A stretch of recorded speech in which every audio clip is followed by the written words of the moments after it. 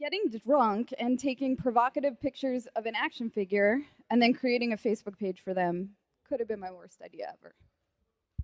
I'm a professional, I own a business, I teach at a university, and like it or not, I have a personal brand to think about.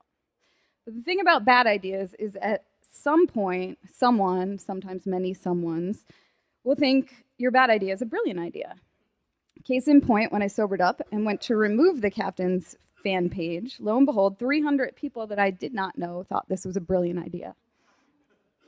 That felt like critical mass to me. Enough so that I wanted to play around with the idea a little more. Maybe the whiskey was right after all.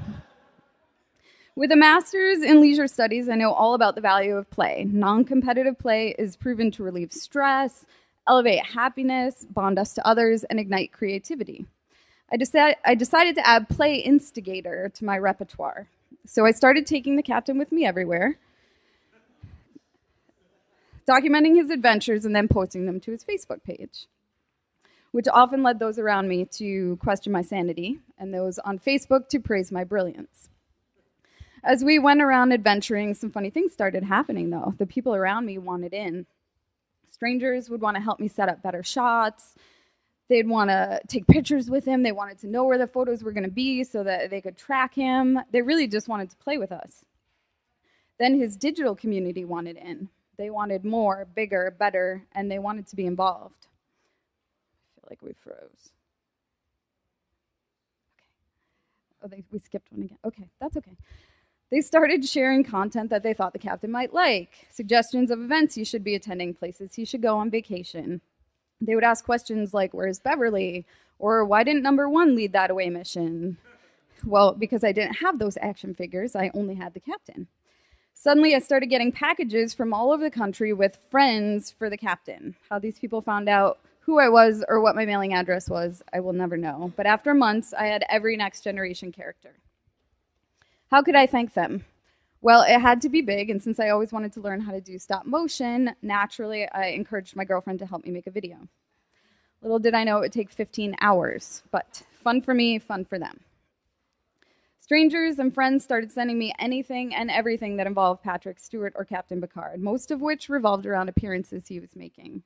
They wanted the captain to meet the captain. So I set our first goal, meet Patrick Stewart. It seemed easy enough. He was going to be at WizardCon, and for $80 I could get my picture taken with him. The fans were ecstatic. I might have been too. But 2 days before the con, he canceled, and it was devastation all around. But the fans were not deterred. Months later, I got hundreds of pings that Patrick Stewart was going to be narrating the Chicago Symphony Orchestra. Naturally, I got front row seats. And while we were a few feet away from each other, it didn't feel like enough. The guy behind me was so excited about the captain that he convinced me to hide in the basement bathroom for 2 hours waiting for him to come to the after party.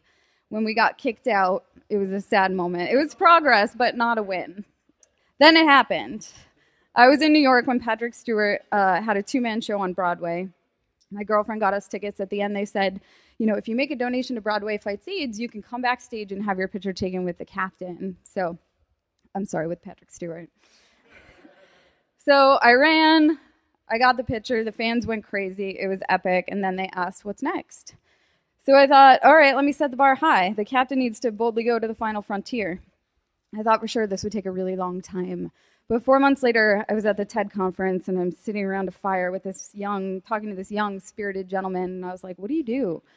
And he's like, something, something, something, space.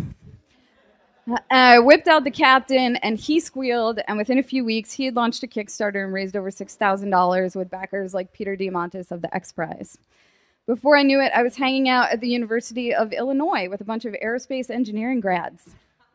I watched these whiz kids construct an elaborate device, cameras attached to a massive weather balloon, the captain dangling off the end with just a hint of fear in his little plastic eyes.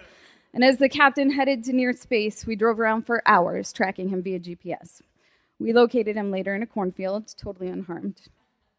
Did I mention that the Discovery Channel came and filmed this whole thing? The project ended up on Discovery, CNN, MSNBC, StarTrek.com, and dozens of other blogs. In less than 6 months, and with the help of hundreds of people, the captain had gone to space. And then they asked, what's next? Okay, well, let's meet the other captains. 2 months later, my friend Elliot, a friendship which started because of the captain, invited me to be his guest as he moderated the Star Trek Captains panel at WizCon. What was going to be a quick pre-panel photo turned into William Shatner drowning the captain and Scott Bakula giving him CPR to resuscitate him. This one took a little longer, but the 25th anniversary of Star Trek The Next Generation is this year, and the convention happened to be on my birthday in Chicago. Ironic, right?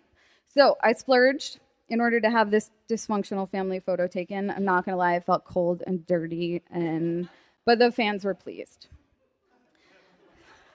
So even though I'm going broke, I never feel more excited than when I'm out on adventures with the captain. I'm fueled by this community and this just totally inspired by the power of this action figure to really connect and engage total strangers, many of whom have become my friends.